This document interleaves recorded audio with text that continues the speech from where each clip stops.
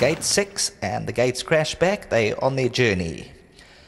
Drunken Sailor with the green cap on the left is there. Keep on cruising. Sir Bernadini's in touch, and there's Fly By Sky. Let rip past the 750, and Fly By Sky really going hard coming towards the 600. Fly By Sky 3 lengths. Drunken Sailor second. Sir Bernadini. Harmattan's on the outside.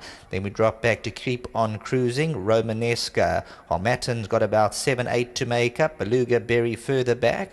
Orpin Lad. Fly By Sky really quickened away coming to the 300, 5-6 lengths clear. Romanesca. Sir Bernadini's just cruising on the right hand side and coming to the last 200. Fly By Sky many lengths clear, and you'll see Sir Bernadini now starts to eat into that lead, and he's absolutely gliding up as expected. Sir Bernadini burns away from them. Fly By Sky second. Drunken Sailor. Romanesca. Fiorana ran on neatly at the business end. Harmattan just behind.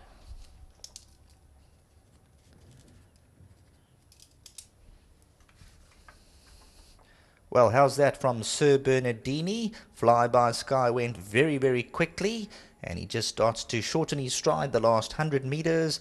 And this horse, Sir Bernadini, as we mentioned, he's taken on some really good opposition. He comes gliding through for the win over the 1,000. Fly By Sky, Drunken Sailor, Romanesca. Look at this run from Fiorana, the Visionaire, quickening up at the business end. Harmattan further back in the run.